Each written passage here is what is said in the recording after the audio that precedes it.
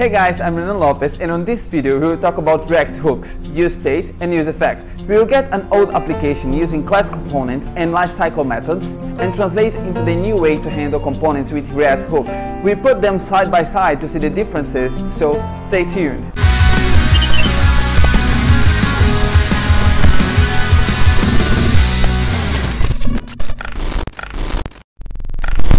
To start, let's do a quick overview and what we build here. So first I used the create React app. So I created a basic application. I removed the basics CSS who came into the create React app. I imported the CSS from Bootstrap and I installed React Bootstrap and Bootstrap here into the application to have the styles. Okay. So then I created the component did mount to fetch the data. The component did update to do the counters of how much likes you give on the photos. And I have the handle like here, and I have all these components with the styles and so on. And here in our application, basically you have the counter here with how much likes you gave, and then you have the toggle like basically. And this we count all the time you click.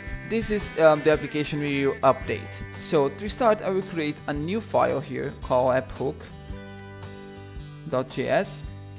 And I will put this side by side and you start writing the React hooks and seeing the differences between the old way to handle stuff and now with the hooks. First I will get the import from React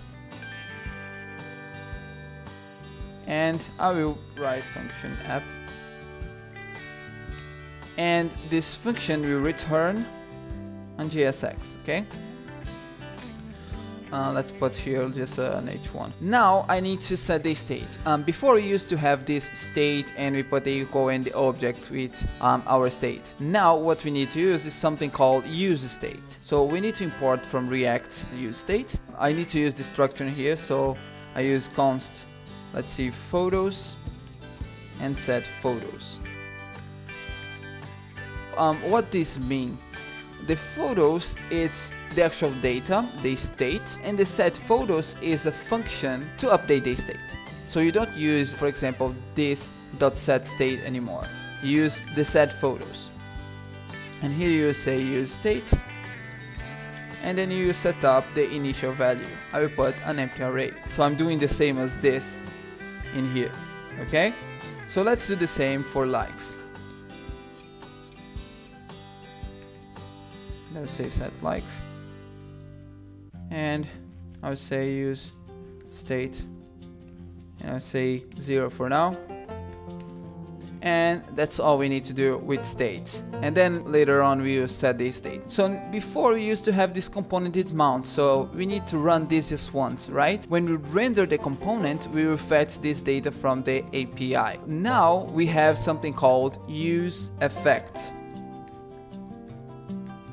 The useEffect is a function, and this function receives two parameters. The first one will be a function, and the second one will be an empty array. And I will explain you why. The first is the function you need to run. In that case, I will copy and paste the fetch.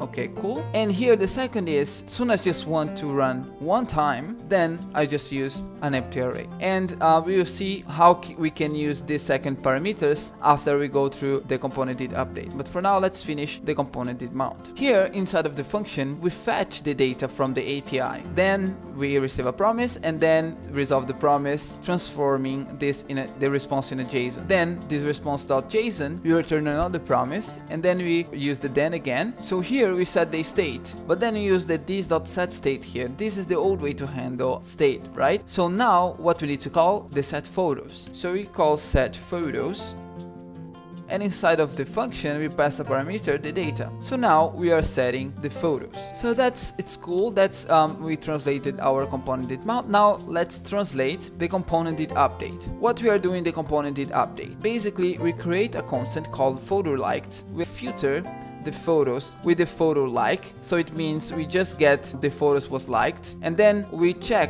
with the previous state if have the same length or not, and then we update the state. Now we handle this differently. We use the useEffect again. The second parameter we have photos.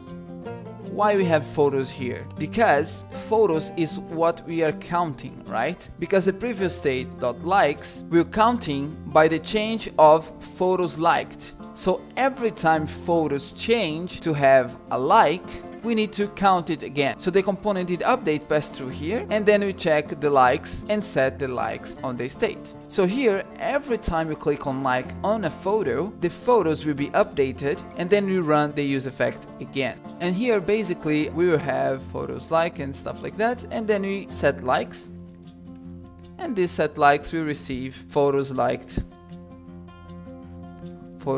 dot length. Every time photos change, go to use effect and set the likes. We have the handle like is basically the same. The only change is the way we set the state. So here you don't have this.state.photos. Even here, this is wrong because this.state.photos, we don't have this.state anymore. So we just have photos. It's a variable. And now we have the photos.map. We pass through the photo, and then we check if the photo ID is equal to the ID passed on the handle like, and here we set the state, but instead of set state, again, we need just the set photos, right? So set photos, and then we pass new photos. So what we are doing here?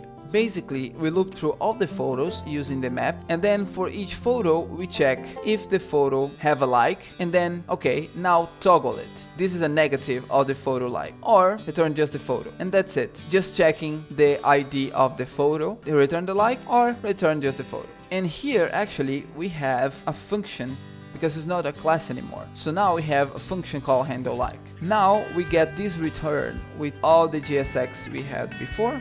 I will put them here, and here I need to remove everything who have this.state because we don't have state anymore. We have the likes and we have the photos variable, and they are here. Let's now just import the app hook instead of the app, and then we see if everything works. But export default. I forgot to export, and I forgot to import all of the, let me copy from here because I'm using basically the same components, so just changing the React hooks. Handle like, it's not been used. Okay, then it's because we are using the this here. Let me save it. Now everything looks working fine. So let me refresh. Okay, you have the likes is not working. This is length like this.